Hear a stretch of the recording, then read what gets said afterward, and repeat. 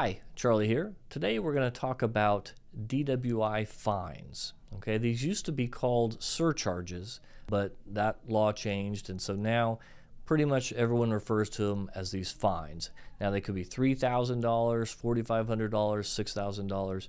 These are fines that are imposed if you're convicted of a DWI, meaning straight probation or a jail sentence.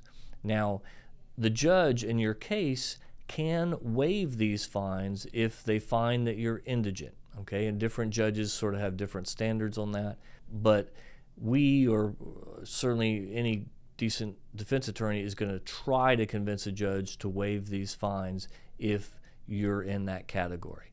But it is ultimately up to the judge. Now in Travis County, they want you, after you're sentenced to either straight probation or a jail sentence, to go down and sort of set up a payment plan for these fines, okay? And they will come up with an appropriate number of months or years for you to pay that fine out.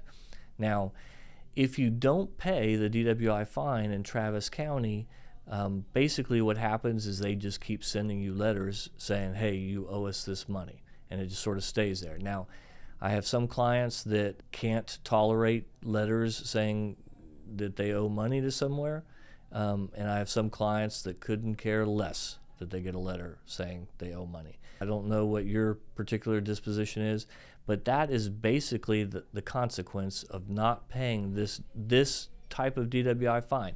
Now, we have to distinguish that from probation fees and probation fines and court costs. You really need to pay those, because the consequence of not doing that is you can get in trouble with a judge.